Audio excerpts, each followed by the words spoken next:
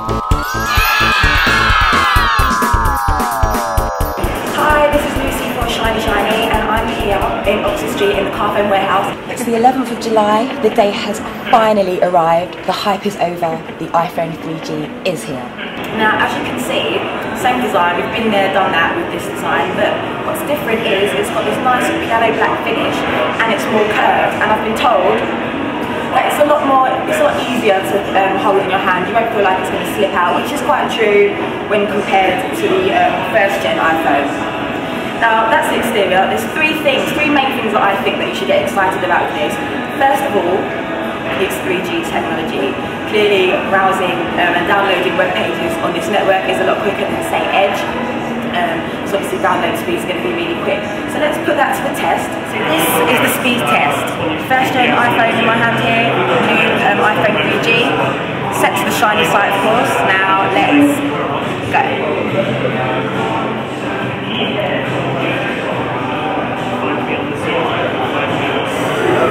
It's taking its time.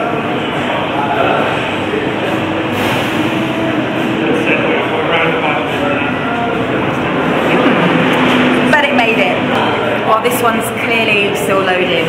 Clear winner. The reason why everyone's been going on about it. 3G is just brilliant. Your web browsing capabilities have been improved dramatically, as we just saw. Okay, reason number two to get really excited about the iPhone 3G is the improved GPS. Now, with the 3G iPhone, when you go into Maps and you're searching for a location, it will actually give you a more closer, in-depth look as to your position, whereas the old version didn't really do that. So if we go in and take a look, reason number three to be excited is the new firmware and the access to the App Store. Now, here it is here. We go in. You've got applications such as eBay, instant messaging, so that's going to be really handy. Now I've been told you can actually access the eBay without going onto the Wi-Fi. We're kind of in a bad area here, so I can't actually access it at the moment. It's saying not available, but rest assured it is there and you can use it. Other things that I want to talk to you about, because the software has been improved, we've got improved sound quality. We've also got improved battery life. Now I know battery life is a big bane on a lot of people's lives and a lot of people complain about it. So now we have improved battery life, which is brilliant. Another big issue for the first gen iPhone was the email. It wasn't push email and it auto recovered your emails every 15-30 minutes, whatever. Not really that handy for business use and things like that. So we're happy to know that it now has push email, so that's brilliant. Other features on the phone include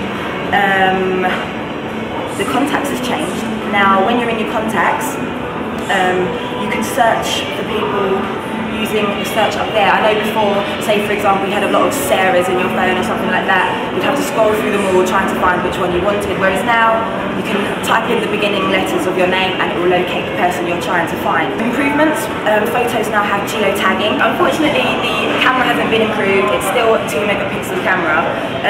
I've been told that the blurring isn't as bad, so here's a quick demonstration.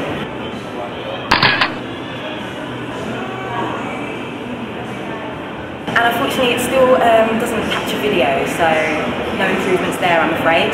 Now the Mobile Me application works really well with the third generation iPhone, and that's your basic server to back up your emails and your calendar and things like that. It's available on a variety of tariffs. I believe it's free on the £45 and £75 tariffs, that's the 8 gig. Also free on the 75 tariff on the 16 gig as well. I won't go through it all. If you want to check it out, go on shinyshiny.tv for more information. But there you go, in all its glory, the iPhone 3G. It's over there.